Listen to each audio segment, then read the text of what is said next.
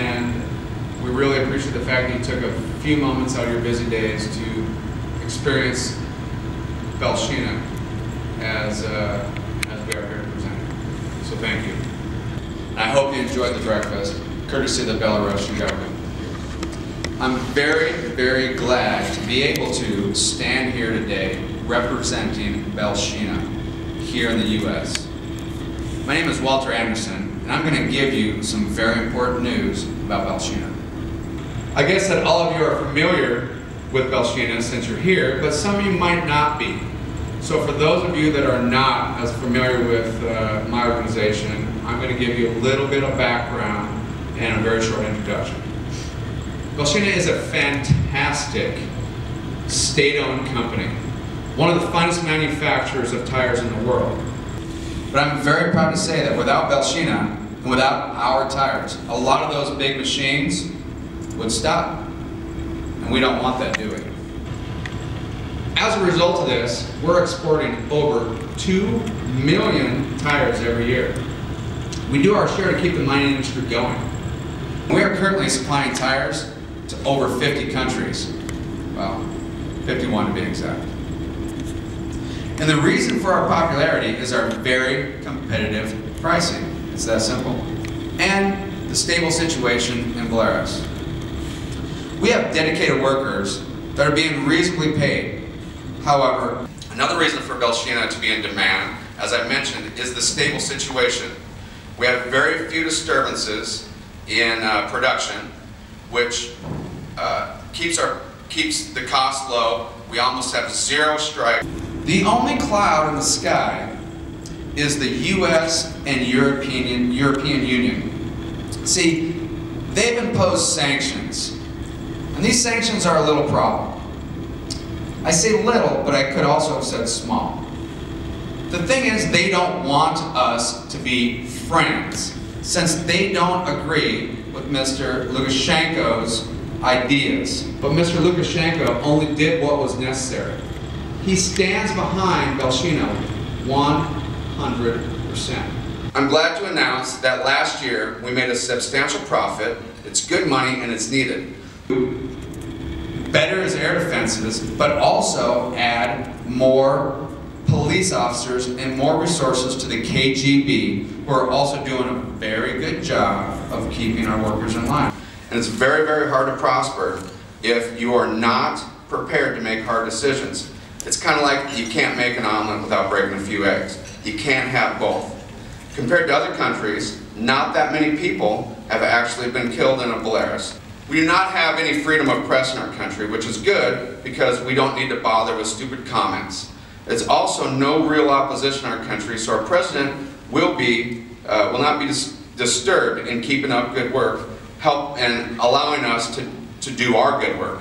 Thus, we can look forward to a very prosperous and long-lasting cooperation, which not only in the U.S., but also with you, working in the same business that we can both profit from. But for the new OTR radial tire, we are going to make them blank. No Belshina name on them, no logo, nothing that will give away that this is a Belshina tire. But I guess most of you already know, by using subsidiaries, you can buy our tires. Completely legal in countries without any sanctions whatsoever. And if you're going to start mining, we can provide you with a list of subcontractors that can do the mining for you. We can make a kickback arrangement that you will get a better deal since we are supplying you with the tires. There are so many creative solutions available to us, and because of these solutions, we are looking forward to a very, very bright future. Another thing that I'm asked to bring up, it's the whole currency situation in Belarus. We are having problems getting paid in US dollars. We love this currency, we really do. So, what Belshina is proposing is the ability to do business with our organization. It's going to have to, oftentimes it's better if it's in a cash set of circumstances, and it can always be picked up. And Mr. Lukashenko is also going to reward the first client that reaches 10 million US dollars in orders. He will rename a small village of Rudnai in honor of this client. Who wants to be the first, right? Wouldn't it be cool to have a village named after you? I knew you'd like that. The second thing, and the big revelation today, is how absurd all of this actually sounds. And I think you can agree with me. But here are the facts. It's happening. It's actually happening. I would like to thank you for the opportunity to inform you of what's going on in the hopes that I make life a little bit harder for Belshina. We're having, but we cannot keep on financing one of the world's last dictators. And I sincerely hope you didn't come here to buy. Instead of a new tire, we're going to present you with a new website. This is what the website used to look like. Here, we're going to build awareness to the situation and publish what we found. And this is what the website is going to look like. The fundamentals of Lukashenko's dictatorial rule have not changed in the slightest.